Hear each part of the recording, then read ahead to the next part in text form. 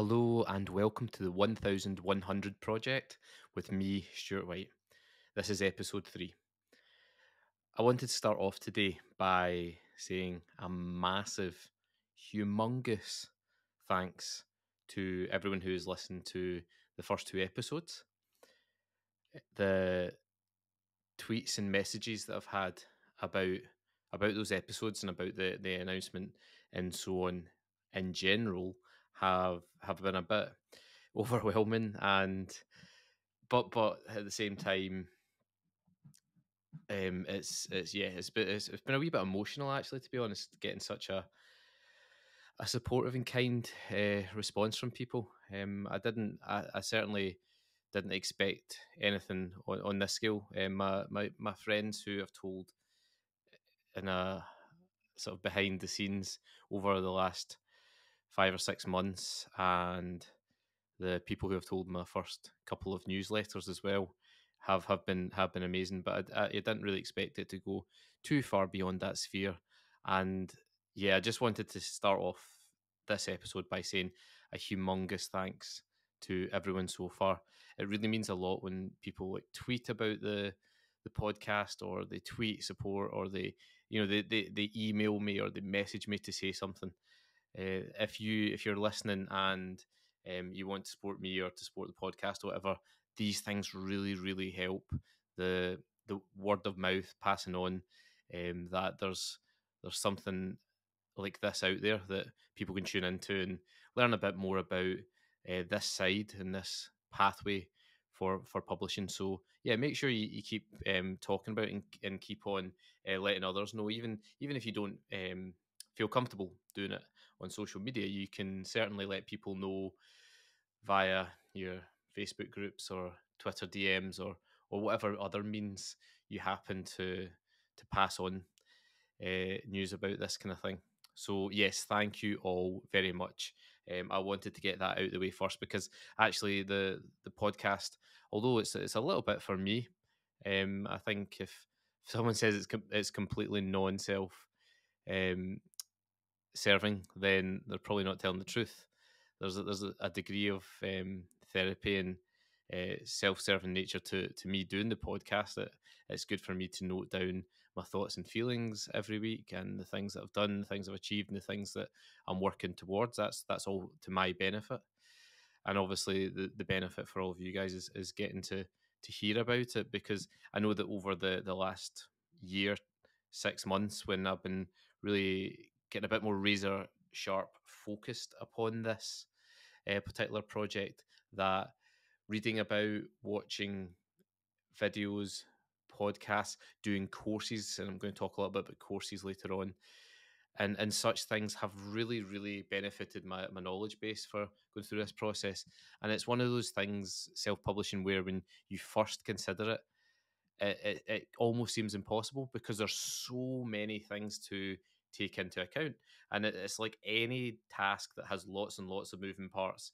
At first it just looks impossible. It's sort of like in the Labyrinth movie, when David Bowie's moving the staircases around, and she can't find her way to her brother, and yeah, it's basically like that at the start, and it seems like an impossible task to ever get there. But if you just sort of knock them out one at a time, you spend a lot of time reading, a lot of time researching things, as I have done, then it certainly helps, and it makes things a bit clearer, and you eventually get there. But as I say, what I'm hoping from this podcast is that I make that just a little bit easier for the next person, and in turn, someone else, down the line, will continue to do that for other people who are considering this option. Because the great thing about it is you're not really in competition with other writers, and I know that some people might disagree with me, and they might say, well, there's only a finite number of publishing deals, or there's blah blah blah, there's only a finite space in the shelf. And that's probably true for trad publishing. But if you're going down the self-publishing route, there is definitely plenty of room for all, and it's certainly a good mantra to have, is to think, okay, how can I pull up all those alongside me? How can I help others? And then when you do that to people, and this is human nature, they want to reciprocate, they want to help back. There are very few parasitic humans, and I mean that in the less biological sense of the word. There are very few people who will just take and give nothing back. And I actually think that the less people just give back altruistically, or at least mutualistically, the less warm and full of support and love this world is. So it's important that we continue to do that. Pass it on. You know, knowledge is not supposed to be stored by a select few people. It's supposed to be passed on to others, and that's human nature. That's how we've evolved, is passing on that survival knowledge over the ages. And now, it's not survival knowledge, unless you're like me and writing stories is your life, and you can't possibly survive without it. Then yes, we've got to keep passing on the knowledge that we attain ourselves. So yes, let's get started with today's podcast then, because we're already a few minutes in, and I've yet to really get to the business of the podcast. So I'm going to be talking a little bit more today about a few things. First of all, the emotional side of making the choice to self-publish, because that is a huge element for people. Is once you've actually made the choice and then you're doing all the things that you need to do, that's a different mentality. But actually getting over that, I was gonna say hurdle to choose to self-publish, but it's not so much a hurdle. It's getting out of your own way a little bit, getting out of your own head, or getting away from what you've heard other people say about the process, and getting over that and making the choice that is quite a hard thing to do. And I'm just going to talk a little bit about what my thought process was during that particular period. I'm also going to talk about the impact of doing this on the people around me, what kind of things are going through my head as I'm doing all of these things. Talk a little bit about approaching people and asking people to be part of it, because with self-publishing, obviously, you don't have people doing those things for you. I'm going to talk a little bit about ego and confidence and proving yourself. And we're also then going to talk a little bit more about logistical stuff, like, for example, cover stuff and edits and self-publishing courses that are available as well, and some of the things that I'm working on at the moment towards my own self-published book. So that's the rundown of the show, which I'll post in the wee caption below, just if you want to have a quick look at what's coming up. So let's start with the emotional side of making the choice to self-publish. Now, one thing I always do, and I pride myself in this, and I'll continue to do this, is I'll be completely honest. I think that is the number one marker of a person who is at ease, is to be completely honest. I think the more we don't reveal and we hold things back and we're not completely honest, the more we have baggage to carry around with us, that untruthful baggage, because we're constant, our mind is constantly saying, I've now got this thing that I've not been completely true about, and so I have to remember both what the truth is and what the slight dishonest way in which I've just said that is. And if you continue your life like that, always with a little sort of dishonest narrative as well as an honest narrative running parallel, it is really hard to remember the difference between the two at times, and you can get yourself into a lot of trouble and really get yourself in knots if you can't keep those two narratives separate. So yeah, for me, complete honesty is the way to go. You do that, and it's hard for you to contradict yourself or get yourself into knots. Although um, I'll probably still manage to do that at some point. So I have a confession. When I started first writing novels and sending them out, I thought traditional publishing would be easier. I thought within a few years that I'd get picked up and one of my books would be published. And I thought getting an agent would be easier. I thought the acquisitions process and so on would be easier. I thought basically almost every aspect of traditional publishing would be easier than it actually is. I was very naive at the time. There was less information on the internet about people sharing, their journeys, how difficult it is, and so on. You just saw those who had been published and what they said on their blog posts, whatever at that point. And when things were, it's not that people were dishonest, but the journeys of people who are successful seem sometimes quite easy. They don't have the same bumps in the road that like you and I, for example, might have had over the years. And so therefore, when you're reading about that and you think, oh, well, everyone I've read about has sent their first book to agents and been signed up, and then they've gone out uh, and sold their book to publishers and so on. When that's all you read, you think it is easier than it actually is, and that's why I'm enjoying this era that we're in of people being more honest and sharing the sides that aren't as social media friendly, and where it's not just all about good announcements and a smooth, easy path. And of course, that's what I've striven to do for a long time now, and I know that people do appreciate that. And the more that people share that, the easier it becomes for other people to follow and to also share it. And that's part of the mission, part of the task, is to amplify the honest side of how difficult and how tricky it is with traditional publishing. So yeah, I thought it was going to be easier, and I've got to be honest. When rejections come in, then it was the next book, and then all the rejections come in the next book, and so on. I was thinking, why am I not getting picked up? And of course, my writing at that point was not as strong as it is now. I didn't understand or have as great a craft knowledge. I didn't have as much experience of reading as widely as I have since then, in the middle grade and YA space. And yeah, I think I was probably, in fact, definitely very naive. There's the Dunning Kruger curve, I think it's called. It's the one to do with knowledge and confidence, or on the two axes of the graph.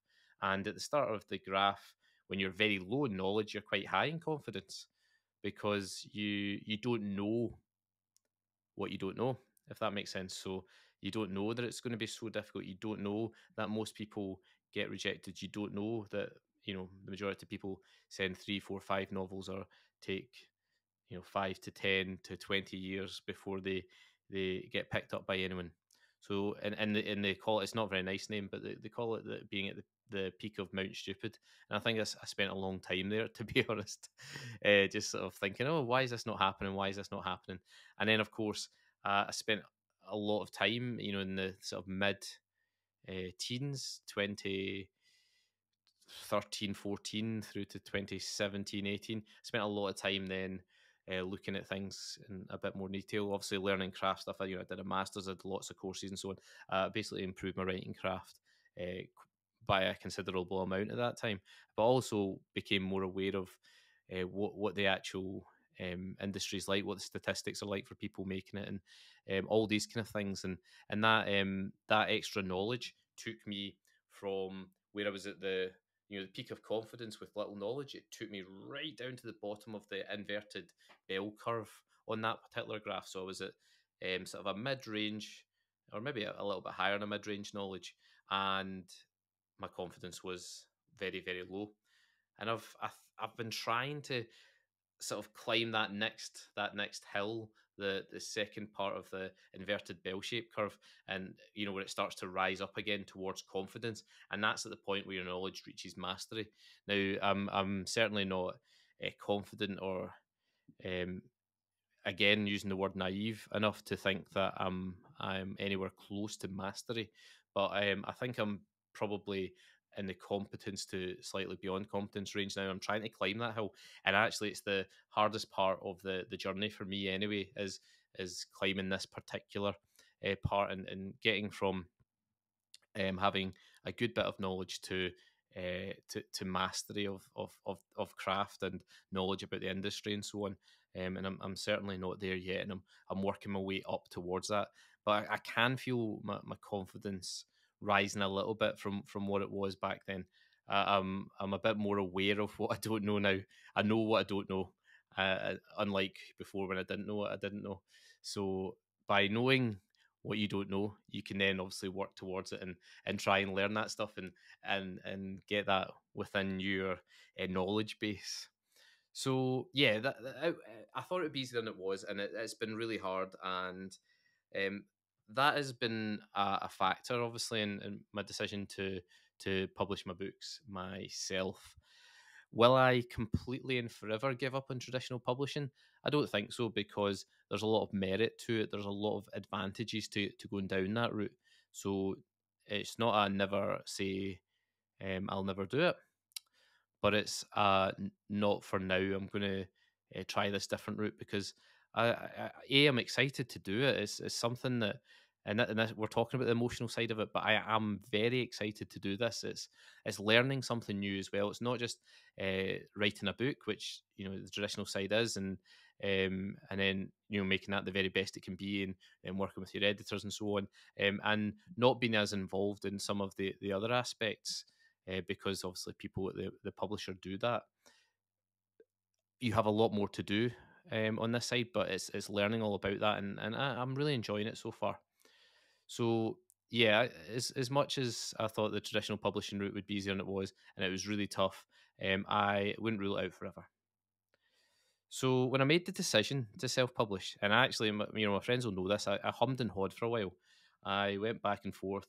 I'd created a business plan for it, like with like 1, 3, 5, and 10 year targets, etc., etc. Because that is how I am, a little bit extra like that. I like to put numbers into spreadsheets and type in formulas and let my wild side run free. It's like a non-stop party with me and my spreadsheets in my wee office every evening. But I did that, and I was ready, I think, from that point of view, to do it. But I don't think I was ready emotionally to do it. And I, yeah, as I say, I hummed and hawed for a long time. I kept thinking things, and this is bad, but I kept thinking all the old things, like, oh, it feels like I've given up and I shouldn't do this and so on. But the second I made the decision to do it, and part of the making the decision to do it is actually telling someone that you're going to do it as well. For me anyway, I'm not very good. If I just make a decision myself and don't tell anyone, sometimes it won't happen. I can lack self discipline on tasks where I am only doing it for me, or I've only told myself about it. As soon as I am accountable to other people and I've said it to other people, I switch on. And as I said in the last episode, I'm an all or nothing personality type. So I will absolutely go for it once I know that is what I'm going to do. So I was very excited. I was switched on once I'd made the decision. I started reading everything I could. Like, I'd been reading things before that, but I was consuming everything I could. And I did a few courses, which I'm going to talk about later on, and read a couple of books as well. And it all just started building up the excitement. But then I had another thought at that point, and that was about other people. So I'd been thinking about myself when I decided to self-publish, because I wanted to publish the book and get it out to young readers, and that was the only way that I thought I'm going to be able to do that. But then I started thinking about my family. I have two kids who are quite young. My wife's just finishing a degree at university, so we haven't had much money for the last couple of years, unfortunately. Because she's been a student, and I've had to reduce my teaching hours a wee bit, just because basically childcare costs are the equivalent of working a day's work, and you have to make those choices in life. Do I go to work for the day and make 10 quid, or do I stay at home with my child for the day? And sometimes there's not really a decision to be made there. And yeah, so it's been quite difficult for us financially over the last couple of years, and then me deciding to do this is obviously going to involve finance, because I mean, you can obviously just stick your manuscript on Amazon and it costs you nothing. But if you are going to do this right, which is the only way that I can do this, is you're going to have to invest in it like a publisher would. You're going to have to invest in your writing career like you would with a startup business. And I talked very briefly about this in the last episode about, if you were starting a startup business, you would take out a business loan, or you'd secure funding from someone, or you'd borrow money from a friend or family member, or you'd take some of your own savings if you're lucky enough to have them. And so that has been something that has weighed on my mind. I've been like, okay, so if I spend X amount of pounds, and we'll talk more about specific finances later. This isn't the episode for it, but if I spend X amount of pounds on my book and I don't see the return on it, which is always a risk, isn't it? You might not sell as many copies of your book as you hope to, or get any other income associated with writing that would make up for that money. And you start thinking things like, so when my kids are older and if they need money for a car or a deposit for a house or want to go to university and you have to pay for things there, if they want to get married or all these things, and I'm spending money that should go towards them on those things, and you start getting yourself into these circles of doubt, and you start thinking, oh, am I a good parent? I'm thinking about myself here and not them, blah blah. And it's so hard. And as I say, I've had circles of those uh, bouts of self-doubt for a while since I decided it, but they are slowly quieting, because one thing that I know, and this is hopefully something that might ease some of your own doubts if you have similar ones, is that you have to also take care of yourself in life in order to be the best parent or person to other significant people in your life. And it's like the old adage, you put on your own oxygen mask before you help others. And that's a little bit how it feels for me. If I do this for myself, I will be happier. I'll be more content. I will be pursuing something that gives me a deep sense of completeness in the writing side of things and my creative side. And that in turn will stop my overthinking and my worry and my anxiety and my constant self-beration about how I'm not good enough to get a book published, and such things like that, which are thoughts which regularly run through my mind and possibly run through yours too. You're possibly in a similar position to me. And so you get to that stage and you eventually say, well, yeah, I need to sort myself out. And if I'm happier, then I'm going to be a better parent to my child. I'm going to have more time for them. And although that sounds a bit contradictory because self publishing involves so much more work, but actually, it's time is one of those things we actually have more of than we ever think we do. Been listening to some podcasts on different philosophical things, and one of them's about time and how you use it, and it's sort of changed my perspective on that a little bit. And I definitely have more. I sometimes say to people, I've got no time, I'm so busy, blah, blah, blah. And actually, when I sat and wrote down everything that I'm doing with my time, you have more of it than you think you do. And this is that if you sit and do this and write down what you do every day for a week, and then look back at it and say, is there any way I can fit in, an extra hour or two for X, Y, Z? There is. There are things that you don't have to be doing with that time. There is moments where you are just sitting on the couch, or you're sitting somewhere, and you're not being, you're not doing something you have to be doing. So you always find pockets of time that you could better utilize. And that's, if I'm happier and not thinking about those other things, I can be 100% in the moment with my kids. I can find more pockets of time to spend with them and do things with them and play with them and do all the things that I want to do as a good dad, as a better dad. Because I do always want to be better. I sometimes sit and thinking, if you're a parent, you probably think this too, that I'm not doing enough because I'm doing X, Y, Z selfish thing. And yeah, that is a hard balance to get. But I think if you have, it's Maslow's hierarchy of needs, isn't it? And you have to make sure you've got all the things that you need to survive as an individual before you can then be there for others. And that's what I'm hoping that this particular decision will allow for my family life. The next thing that I noted down that I wanted to very briefly touch on was about friends. Now, I have writing friends. I have so many writing friends. I'm really lucky in that regard, who all understand this and they get it all. And I talk to them lots in emails and DMs and over in the Writing Mentor Hub and other places. And I'm, in a few Facebook groups, etc. So there's lots of places where I can lean on the writer friend support. But my in real life IRL friends, I I've not been as good, I've got to be honest, in the last couple of years at keeping up with them and so on. And I just like, I know that they know I've enjoyed writing, I've written books and so on.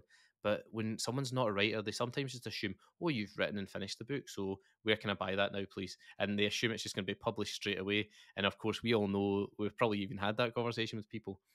that it's not as simple as that, and people who are not writers don't get that necessarily. So when I maybe I invite them and say, "Oh, do you want to come to my book launch or whatever?" It might feel a bit strange. They might be, "Oh, published years and years ago. What's taking you so long? Why have you been? What have you been doing the last decade?" And other such things like that. So that's something I'm a wee bit nervous about as well, because as I say, my friends, most of them are from rugby or university or whatever, and I know them from different circles, and so it'll be difficult, perhaps. And maybe this is a self thing, and they probably won't even think anything like this. But I think it might be difficult to sort of explain how this has all come about, and again, they might be like, well, why didn't you just self publish 10 years ago and whatever else? So yeah, there's a lot of complexity to informing friends as well. The next note I put down actually was about finance, but we've already kind of touched on that today. And investing in your writing career like a business and spending the money that you need to spend to make it as good as it can be. For me, the way I view that, without getting into specifics, is this: I want this book, the thing that is going to be out there potentially, indefinitely, certainly, probably beyond my own lifespan. I want it to be as good as it can be, and I want to make sure that um, when when I'm not around, that people can read it and still think, oh, that's a good book, he's a good writer, and so on. But also, I want people now to read it and think, oh, that's a great story, and it is is told to a very high professional standard. I wouldn't have known any different between whether it's been self-published or traditionally published, or that kind of thing. And and the same goes for every element of the process, from the cover to the editing to the marketing, the publicity, and everything else that goes with producing, releasing, launching, publicizing a book, and so on. And that's my great hope for it. And so if that involves investing money in it, the way I figure it is this, and it's easy to say when you have money, and I know how difficult it is to not have money, because I've been sat in the job centre a couple of times in my life, and been told I'm not eligible for job seekers allowance and other benefits and so on. And I know how difficult it is to have no money. And before I became a teacher, I had very low paid jobs as well, where you're struggling to live off of. So I understand that when I say about you have to invest, and some people might not be in that position, I can understand how much it might sound like it's from a privileged point of view. But I'm looking at it more from a personal point of view, and this is only for me and not for everyone. But I have to make sure it's done right, and that obviously involves putting a bit of money into it. And we'll discuss.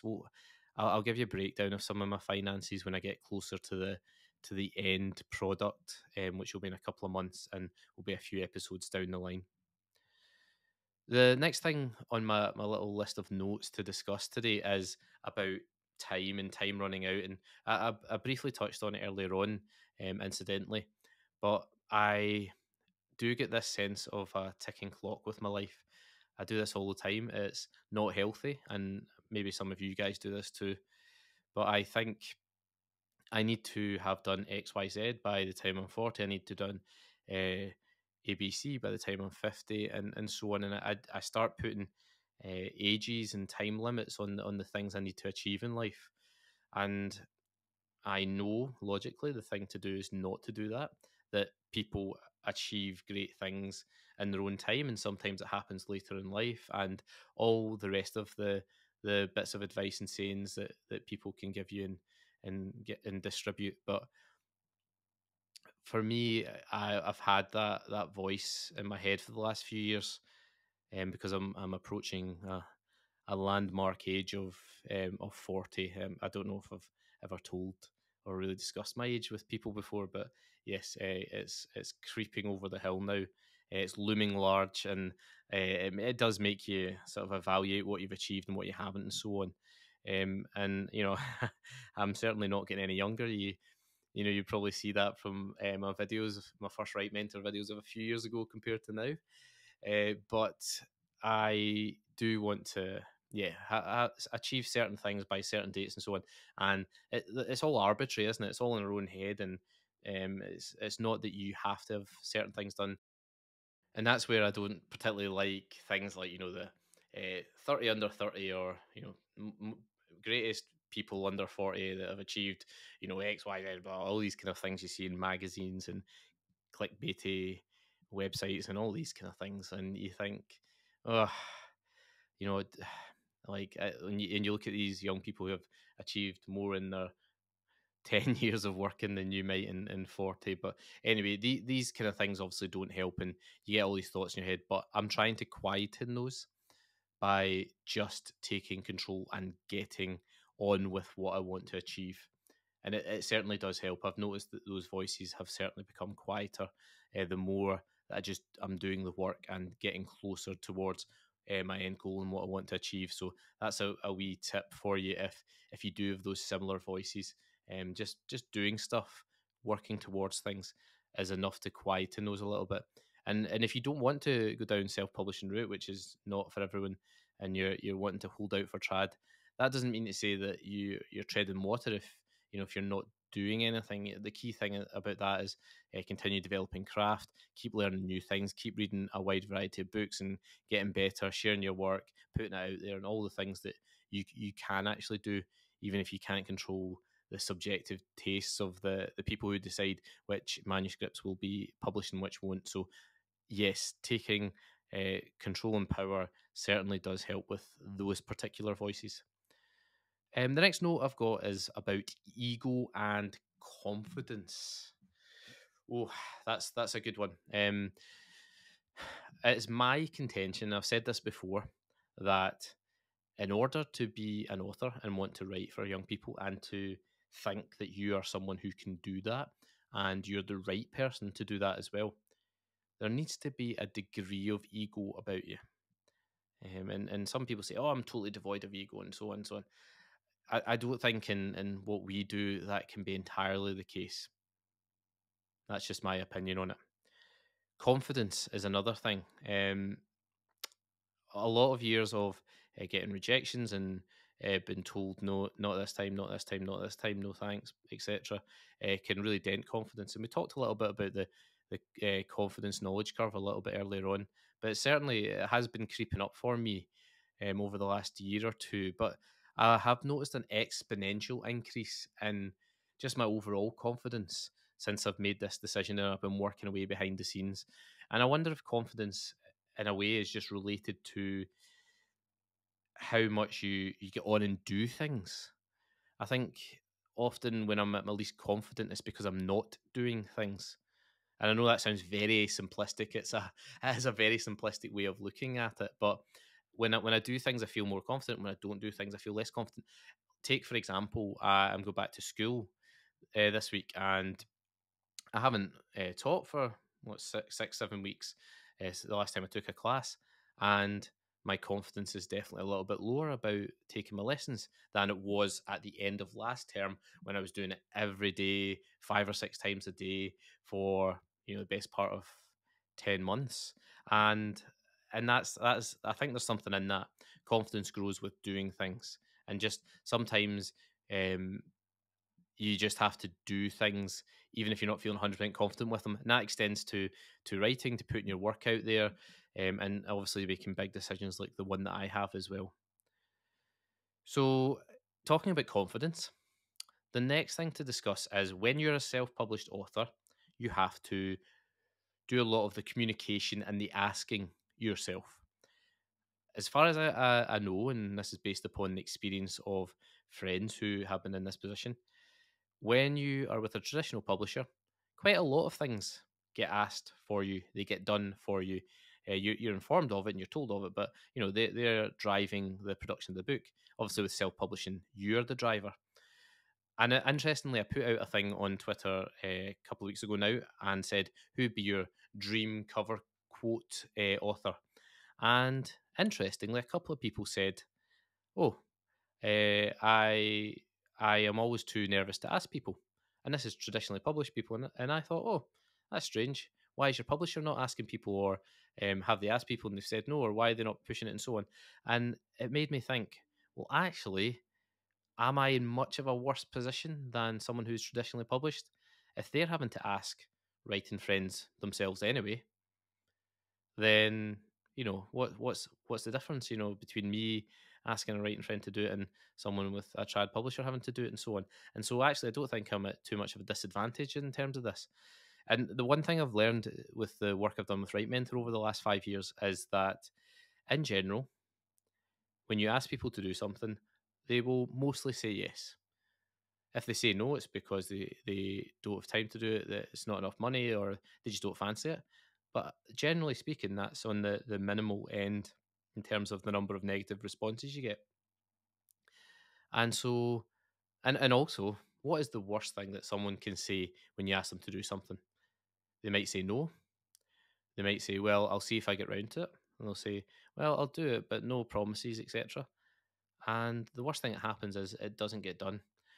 And so I've been thinking about this. I need to ask people for a cover quote, and I've asked a couple of close friends who I've talked to about this book actually before I told anyone else that I was doing it, and they were delighted to do it. They were happy to do it, which is nice. Um, I'm thinking about as well. Like my friend Sally says, "Oh, you should get someone to do a cover review." She said she got Joe Clark to do it, who does a lot of cover reveals, and so that's something also which is on my to do list. I need to ask someone to do a review. For a while, I thought, oh, I'll just reveal it myself, but the, again, there's something quite nice, isn't there, about someone else revealing your cover? And I've seen other people doing it for fellow writer friends, or etc. etc. Book bloggers doing it for on behalf of other people online, and it's quite a nice thing to do, I think. And I'd imagine if someone asked me to do it for them, I would always say, yeah, I'd love that. If it's someone who I know well, obviously. And so yeah, I think try to lose that feeling of being a fraud, or because you're having to ask yourself that that's somehow wrong. It turns out that almost everyone's doing that anyway.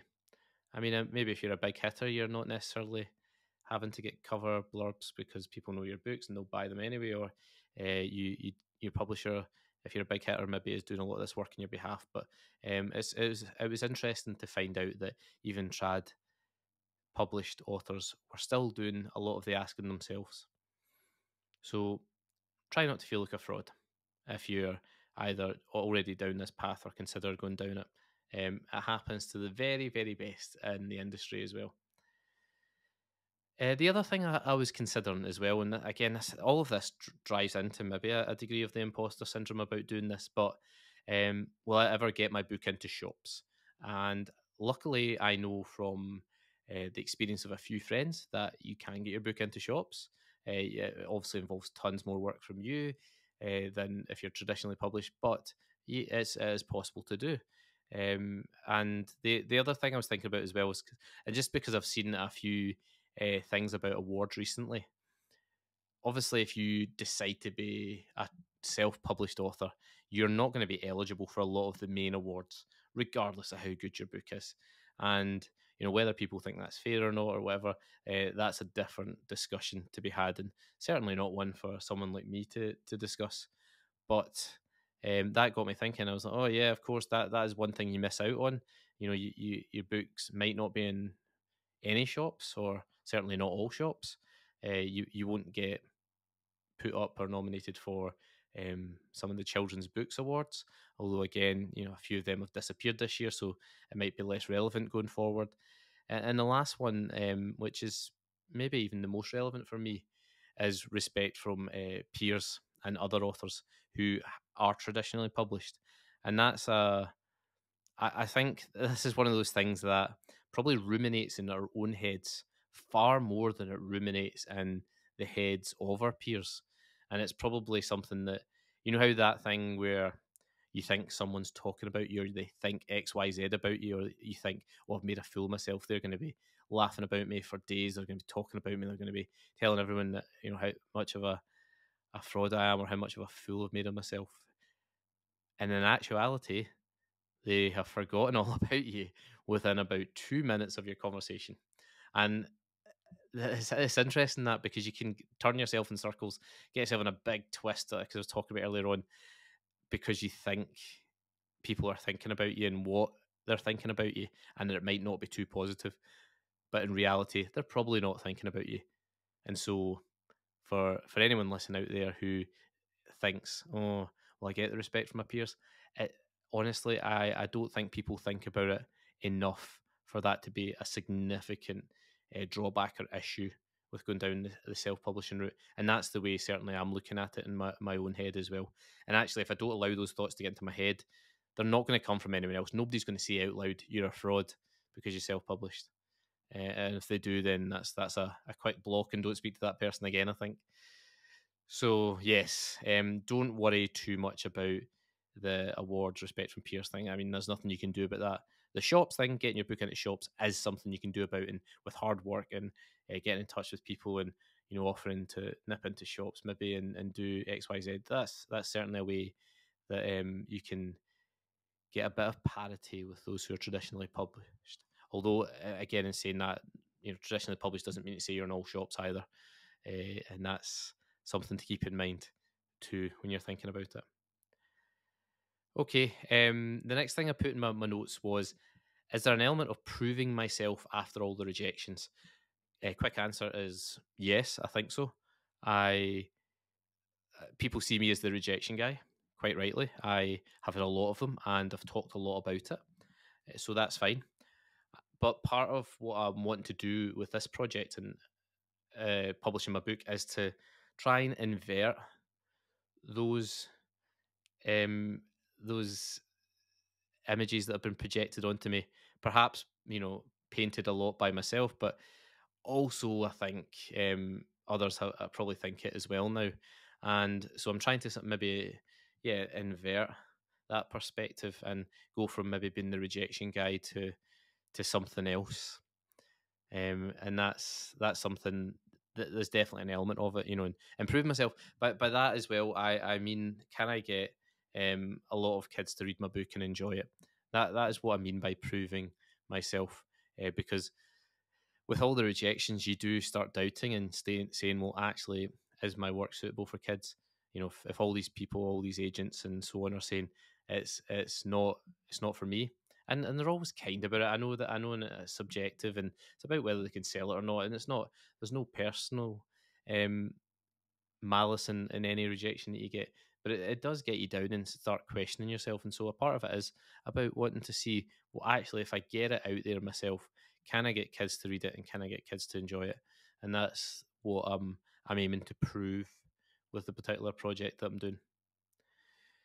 Now, on to the last wee bit of the podcast for today.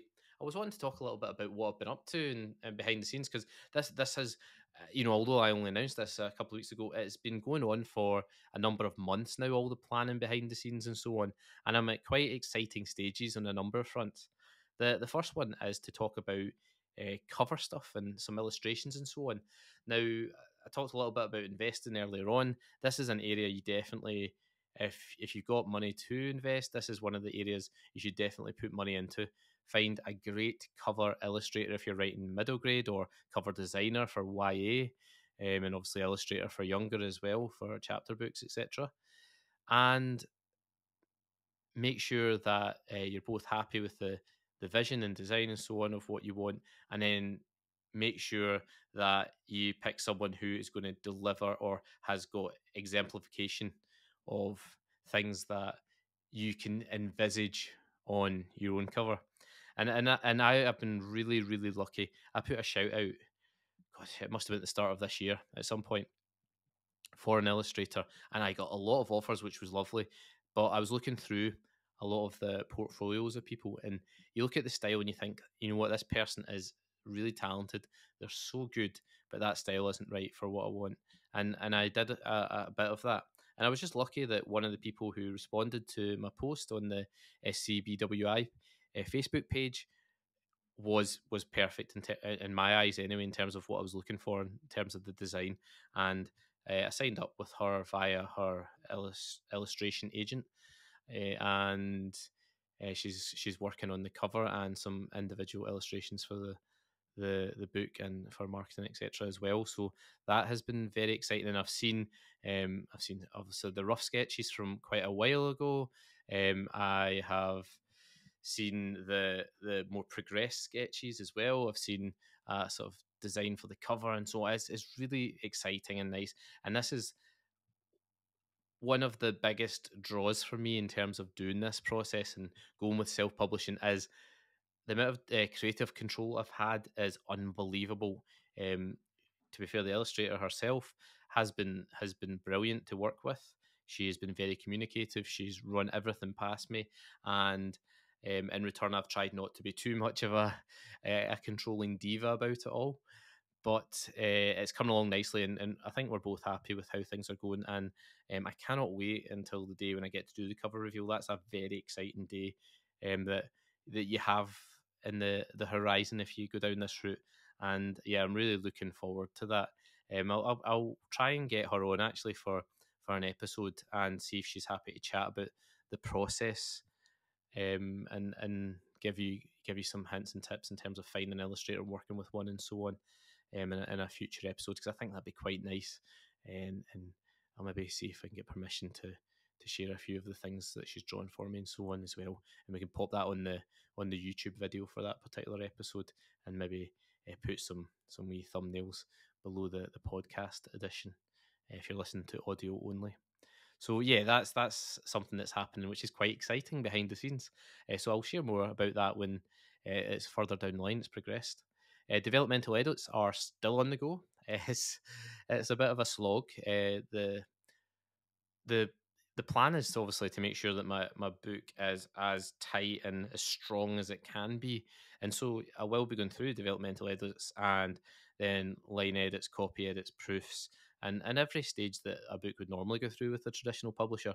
And I'm hoping that the result of that will be that we get a good sort of tight, fast paced, but also deep and emotionally laced story, which kids enjoy and they'll recommend to their friends and so on. That's what I really want. And obviously I'll be putting in all the effort over the next few months and on the editing front as well. I don't think that will particularly stop between now and January. I think I'll be constantly working on that just to make it the very best it can be. And I'm also trying to work on another wee project on the side, as a break from this, to give myself a bit of fun too. And I think that's important. And it's one thing I've noticed over the last few months is I'm an all or nothing guy, so I do completely absorb myself in the self publishing things that I'm doing. But it's important to have something else to do. Like if I've got a spare 45 minutes at some point and I don't really have time to get into the big picture stuff for my publishing project, it's quite nice to sit and get into another project that I'm working on. So and working a bit on that work in progress. So yeah. Anyway, I have been doing that alongside the edits. I signed up for a self publishing course again yesterday. It's my fourth one that I've signed up for, and I really do recommend these if you've got the means to do it. And a few of the ones I've signed up for as well are super cheap, and one of them has a concession rate as well. And there's also alternatives to courses if that's too much, such as ebooks on self-publishing, which I've read a few of as well and are very good. So that's a cost-effective way of learning more about the process. But I like the courses because you get to interact with other people in the course who are going through similar experience, and you can chat about what did you do here, what would you do here, etc., etc. You've got course tutors who have all self-published and have gone through all this several times with several books, and so have answers to most questions. And also, of course, like things like directed notes and videos which show you and instruct you on how to do all the various aspects that are involved. So I really do think it's important to keep learning, keep developing, and I would hope that I'll do my very best with this first book, but as I continue to bring out books over the years to come, that I'll continue to keep learning and developing and not doing things the same way as I did it the last time, just for ease. I'm hoping that I'll learn from the previous experience and maybe do and tweak things or do things differently if I have to, and get the process as finely polished and effective as possible. So that's the plan. Keep learning, keep developing, and keep on churning out material so that you've got the next book as well.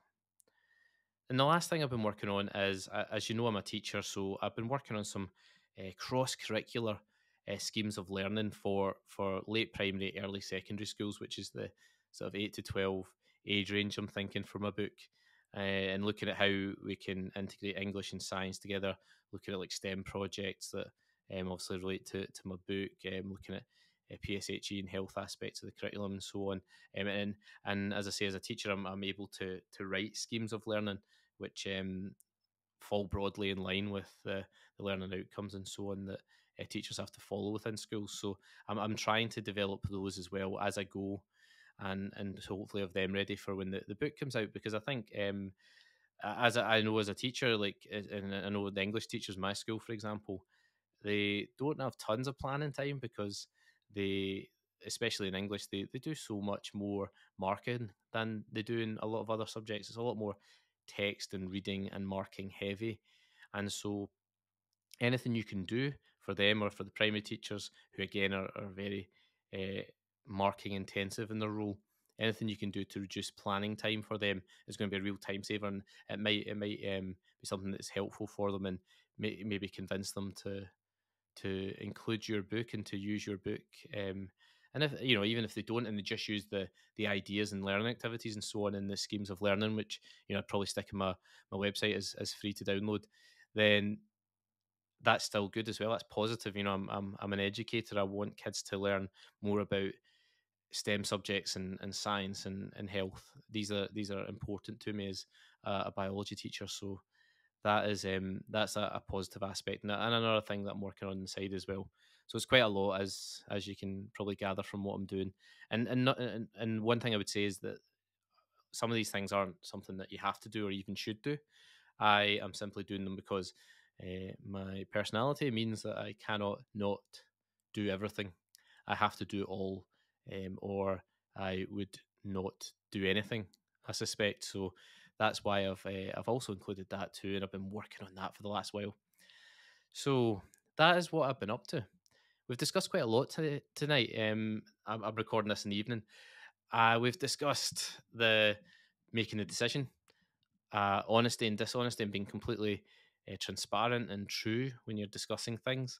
A lot of the emotional things, that the decisions have affected other aspects of my life, like family and finance and friends. And we've talked about ticking clocks and time running out and getting things done by a certain age, and ego and confidence, being a fraud and asking people to do various things, and things like awards, getting into bookshops, respect from peers, as well as an element of, why are we doing this? Do we want to prove something? What is a point that we're trying to prove with doing all of this? So there was a lot packed into this episode, and I hope you have enjoyed listening. I hope that when you do listen as well, that it fills you with some hope and encouragement, that it gives you some ideas, and maybe makes you think, well, actually, this is possible for me.